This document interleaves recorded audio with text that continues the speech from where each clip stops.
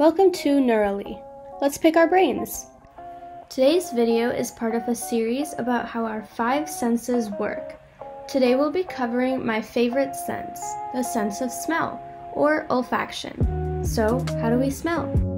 Olfaction is one of the chemical senses, the other being taste. The physical unit of smell is called an odorant, which are chemicals that we can smell. To understand how we register smell, we must learn about the structure of the nose. At the top of our nasal cavity is a thin sheet of cells called the olfactory epithelium. On the olfactory epithelium, there are 3 types of cells. Olfactory receptor cells are the site of transduction.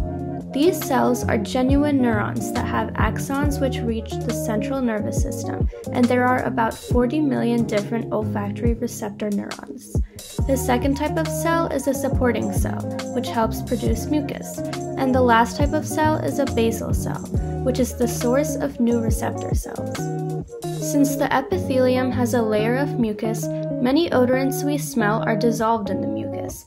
The olfactory receptors on the epithelium have cilia, which are sensitive to the molecules we smell. To recognize specific smells, each olfactory receptor is encoded by a different gene and recognizes a different odorant, so different odorants activate different combinations of receptors.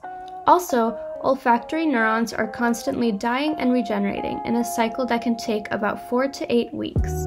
When the cilia transducts information to the olfactory receptor cell, the cell sends the information through its axon.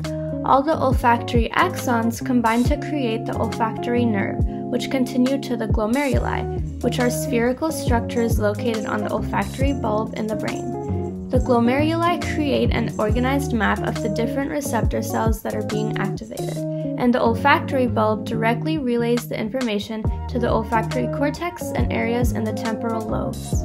The olfactory cortex has direct influence on the amygdala, which affects emotion, and the hippocampus, which plays a role in memory. This is why specific smells remind us of certain memories. When our brain processes olfactory information, we smell the world around us.